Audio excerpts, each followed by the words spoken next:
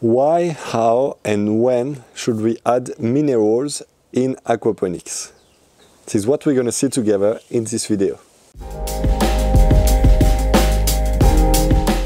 Welcome. In this video, we're going to talk about minerals in aquaponics. My name is Jonathan and I give you some free video to help you to build your own aquaponics system and to manage it in the best way possible. I offer you a free training from the description of this video. You're going to find a link, or also in the like information in the corner of the video. It's a free training to really give you a lot of information, a lot of knowledge to be able to basically produce some food in your own backyard thanks to aquaponics that is sustainable, healthy and tasty. So today we're going to see why we put minerals in our aquaponics system. So first, I would like to compare the aquaponics system to a classic garden. In a classic garden, you got a lot of things happening. Obviously, there is what you see. You got plants that are growing from the soil, but the soil is actually composed of a lot of organic matters that are in decomposition. They are breaking down thanks to some bacteria, fungus, insects, worms, a lot of life. It's a real ecosystem that you have in a soil, a normal soil. I'm not talking about the industrial agriculture that is relying on fertilizers and that I am completely against. So I'm talking about normal practice, permaculture, or what is happening in a classic forest. So now, in a normal forest or in a good garden, you got a lot of activity, but you got some worms, and those worms, they are going around and they are breaking down all those organic matters and they release all the nutrients for the plant. So the plants, to grow, they need a range of nutrients. First, they need nitrogen. So nitrogen we base aquaponics, the aquaponics principle, on the nitrogen cycle. You know, you basically have some fish food. This fish food is transformed thanks to some bacteria into nitrate, and the nitrate is absorbed by the plant. That's basically fertilizer, the nutrient of the plant, natural, completely natural. And that's what is happening in a garden as well. Any type of an old leaf that is just dead on the floor is going to be transformed thanks to some insects and then worms, and then some bacteria and fungus are going to break it down and release it available for the new plants that are growing. So that's what we call the cycle of life, because every time you got something that is dying, it's going to be a source of food for the plants that are growing, the new plants.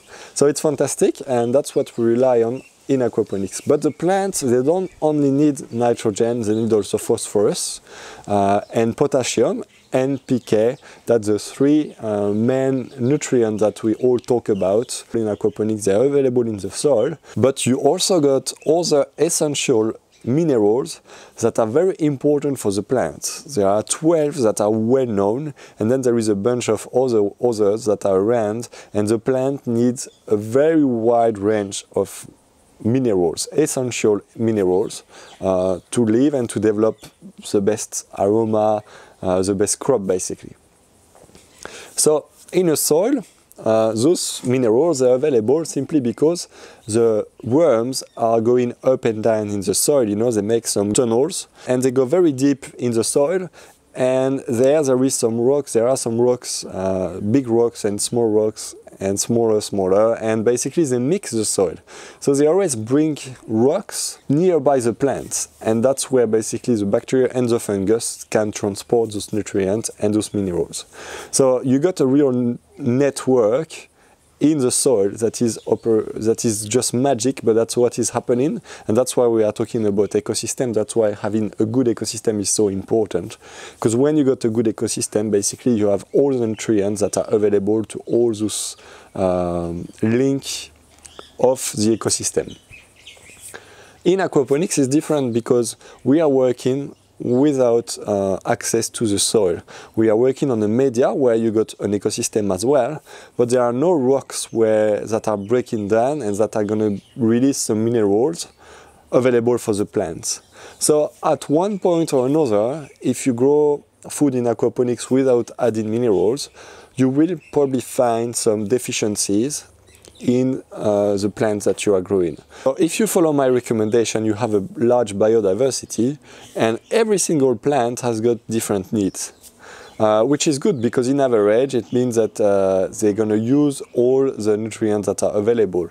But you need to make sure that you're going to offer those minerals. And if there is one deficiency in one mineral, you're going to find one typical species of plant that is going to start to have some yellow leaves.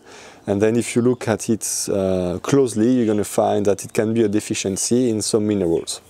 So in this case, what I do, I add some minerals into my water. So then the frequency, the quantity, is very hard to determine because it depends on the crop you're going to grow. And also it's very difficult to balance the quantity of minerals. You know, if you work in hydroponics, the solutions that you're going to put in your water are going to be perfectly adapted to the type of plant that you want to grow. So one solution per type of plant. In aquaponics is different, right? We are in a mixed growth, mixed culture, where you got different types of plants. So what we want to have is we want to make sure we got enough minerals in our aquaponics system to fulfill the needs of all the plants. But we don't want to adapt it specifically to one crop. So we know that there are some very, very complex reactions between the plants, the bacteria and the fungus. Some people think that the plants are asking the fungus and the bacteria to work for them and to find the minerals that they need. So the reality is that you just need to have some minerals somewhere in the aquaponics system, in the water, and this relationship between bacteria, plants and fungus is going to bring them available to the plant. Now, how to bring those minerals in the aquaponics system? There are different ways. What I do is that I add rock dust in the aquaponics system. So rock dust is simply some rocks that have been grinded into powder. And when you add this powder in this aquaponics system, it releases all the different minerals in the water and available for the bacteria, fungus, plants, insects, whatever. So that's a really good way to do it. Now, the quantity required is very difficult to determine. You never know if you are putting too much or not enough. What I do is that I look at the leaves of my plants.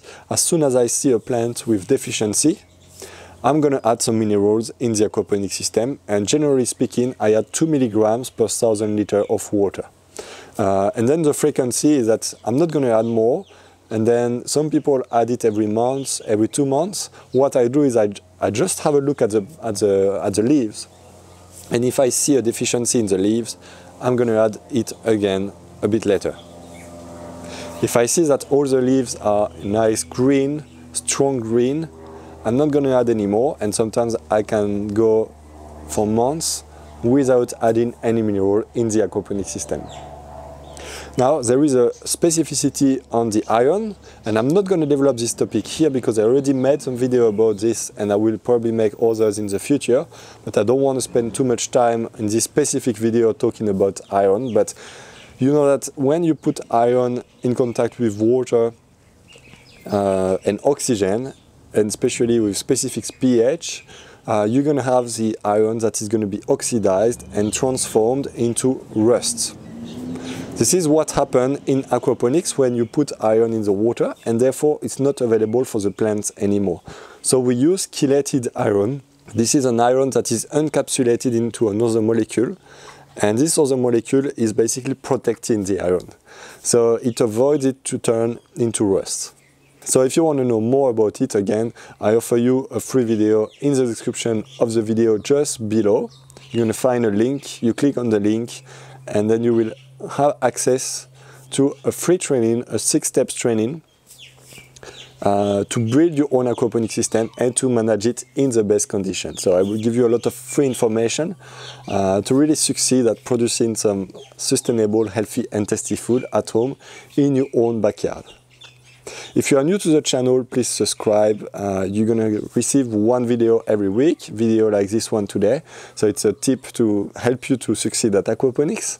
And I see you in the next video. Bye-bye. Don't forget to get your free gift from this screen. You can also leave me a comment below the video, subscribe to the channel and see my last video. I really hope to see you soon, and I wish you a fantastic success with aquaponics. Have a good crop!